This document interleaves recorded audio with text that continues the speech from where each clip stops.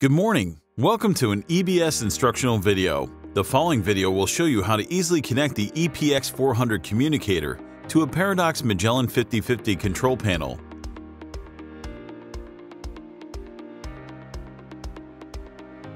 Go to ebssmart.com. Log into the installer area where you'll find access to all the necessary materials for EBS products.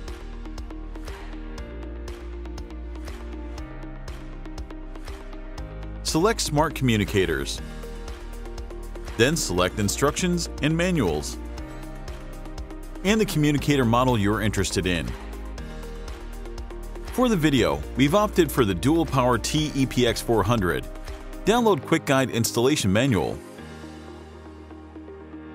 In the manual, you'll find all the necessary information needed for the installation, starting with a wiring diagram, through the programming process and ending with the registration in the mobile app.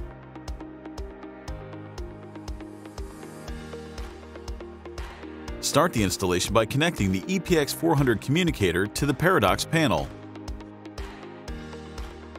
Connect the wire from the aux terminal of the control panel to the ground connector.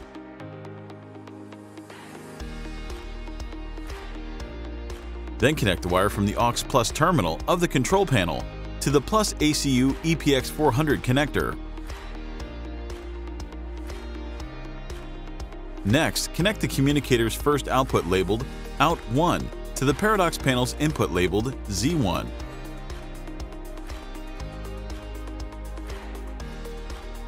Connect the PGM1 output of the Paradox panel to the communicator input labeled In1. The next step is to program the Paradox panel. To do so, enter installer mode by pressing Enter and typing in a 4-digit code. By default, the code is 4 zeros. To program output 1, go to section 220, enter 021201, then 021101.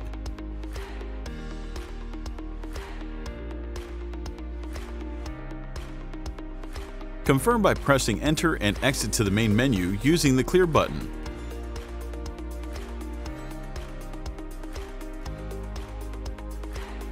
To program input 1, go to 001 and then 251. Confirm by pressing Enter and exit the installer mode by pressing Clear twice. You can now proceed to configure the EPX 400 communicator using EBS Config 2.0 software. This software can be found on our website.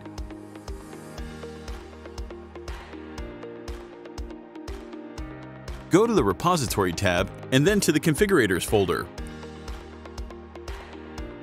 where you'll find the EBS Config 2.0 software in the latest version available. Download the software and install it.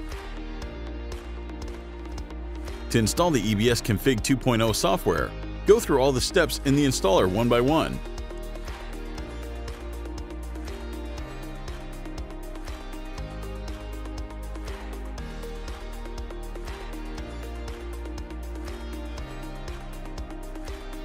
The first thing you need to do in the software is to set up a connection to the communicator.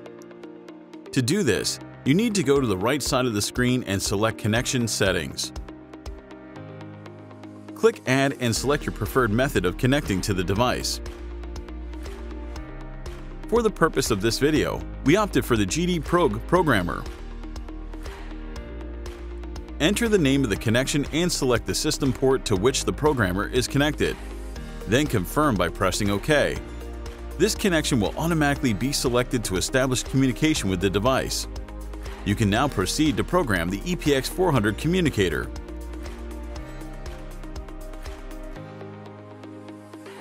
To do this, select New Configuration, then Dual Power T. Go to the Inputs / Outputs tab, then input In1, and change its mode to NO. Then go to Output 1, Advanced Output Control, Events, Inputs, Input Violation, In1 Input Violation, Enable Output Response. Then go to Input Return. In 1, Input Return, disable Output Response. To establish a connection between EPX 400 and a monitoring station or a mobile application server, a communication channel must be defined. Select your preferred communication channel. For the purpose of this video, we chose the mobile network. Go to the Mobile Network tab and enter the parameters of the communication server.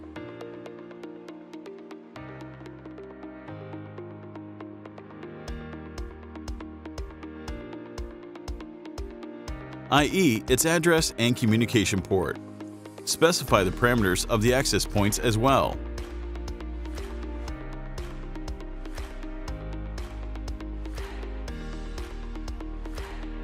The configuration template created this way can now be sent to the device.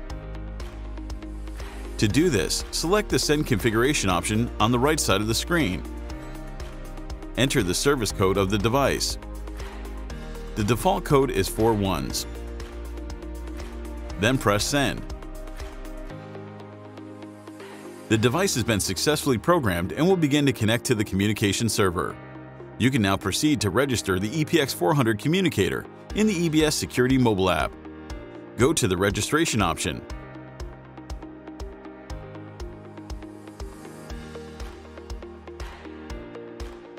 Enter the data of the application user, that is, the email, and create a password.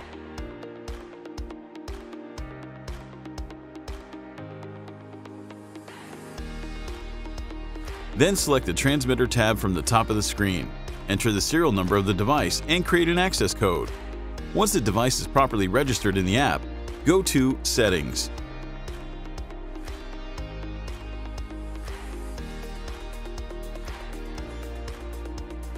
Then Object Settings and edit Object. Go to the bottom of the screen and under Arming Control, select Output and Input 1. This will enable remote arming and disarming of the control panel.